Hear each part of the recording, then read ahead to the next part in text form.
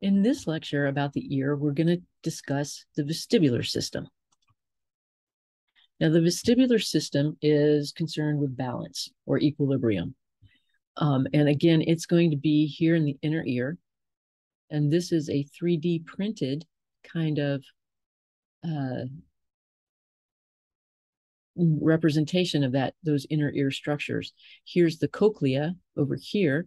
And then the ones we'll be talking about in this lecture are the apparatus that is concerned with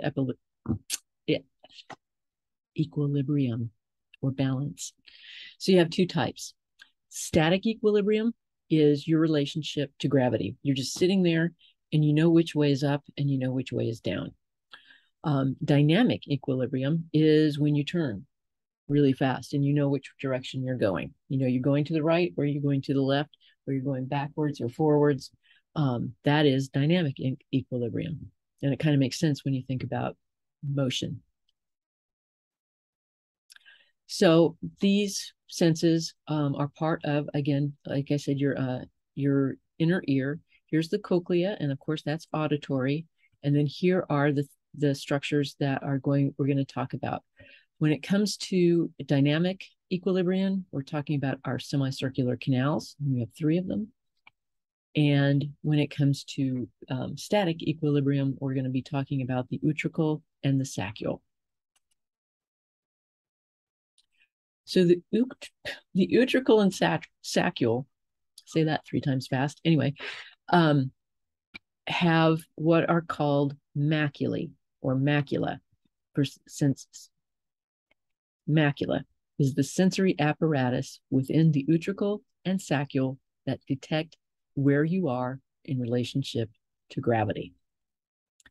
So they also have hair cells. Everything here in the middle ear or the inner ear has hair cells of some sort. They have the hair cells have stereocilia that have different heights. So they're not all the same. They're kind of like angled. What happens is that here's a diagram, an artist's rendition of a macula, and here. So what it is a bunch of hair cells that have these cilia on the tops, and you can see from this this drawing that there's some of them are short and some of them are long. All of those cilia, stereocilia, microvilli, are embedded in this kind of a gooey layer that's called the otolithic membrane. And it's made up of glycoproteins. So it's kind of like things that we've talked about, like the vitreous in the eye, but a little bit thicker. And it connects all of these hair cells. So it's like if you had a hairbrush with all those little bristles standing up, and then you put a layer of hair gel over the top of it and it kind of dried, that would be, and every time you move it, you'd move all of the different fibers of the hairbrush. Also embedded, though, in this otolithic membrane are these little bitty stones, otoliths, ear stones, and they're made out of calcium carbonate. And they give it a little bit of weight. And so whenever your head tilts, gravity pulls on those otoliths forward or backwards or sideways, and it pulls on those otoliths. And again, we're going to have hair cells bending. And when hair cells bend, they change their ionic concentrations and stuff, and that is picked up then by a primary sensory neuron. And so here's another kind of cartoon that here's the otoliths in the otolithic membrane. Here are those stereocilia of graded different heights. And here I've drawn in a primary sensory neuron. And what happens when the otoliths are displaced by gravity, then the hair cells bend, and this change, the change in signaling within the hair cell is picked up by a primary sensory neuron. And then this neuron actually lives in a structure called the vestibular ganglion. I failed to mention in the auditory lecture that the primary sensory neurons live in a structure called the spiral ganglion. I'm not going to test you on either one of these ganglia, but just for your edification, auditory is the spiral ganglia. Both the semicircular canals and the macula for both static and dynamic equilibrium, their primary sensory neurons live in the vestibular ganglion. That's just an FYI. And here's one more artist's kind of demonstration about normal hair cells, channels are closed, bent hair cells, channels open, ions pass back and forth, and that signal is picked up by a primary sensory neuron. For dynamic equilibrium, we've got the semicircular canals, and they can sense motion and change of motion in 3 different planes because they're all at right angles to one another. These are filled with fluid, again, kind of like the inner ear with the cochlea. You have fluid here, but instead of vibration, it's the movement of this fluid past the hair cells on something called an ampulla. Or actually, I'm sorry, it's called a crista because it's narrower and pointier than the macula.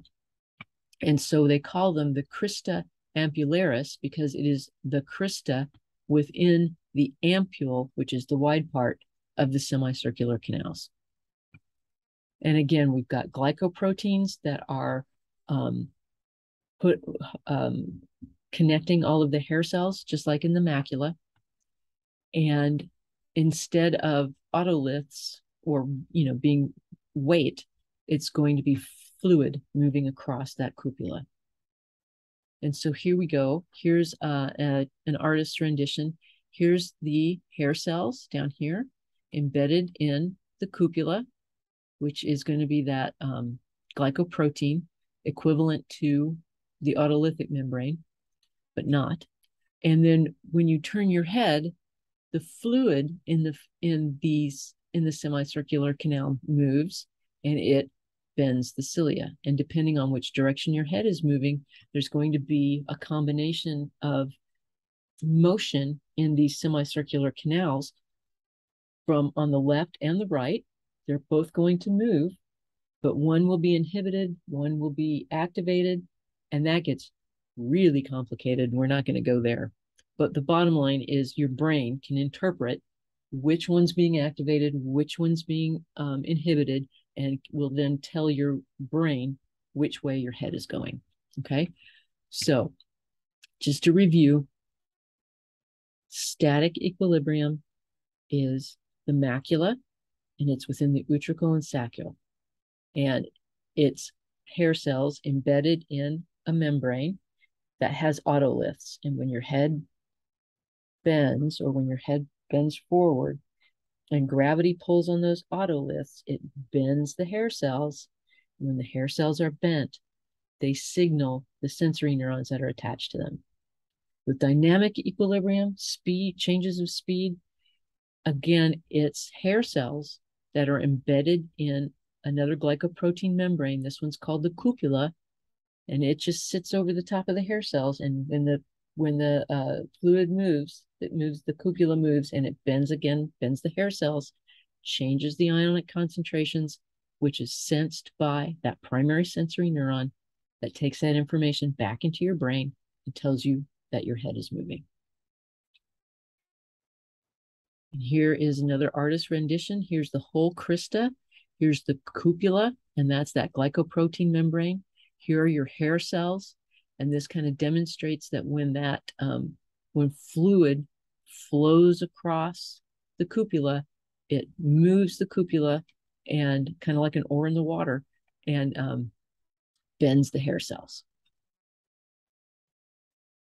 And here is a picture of one.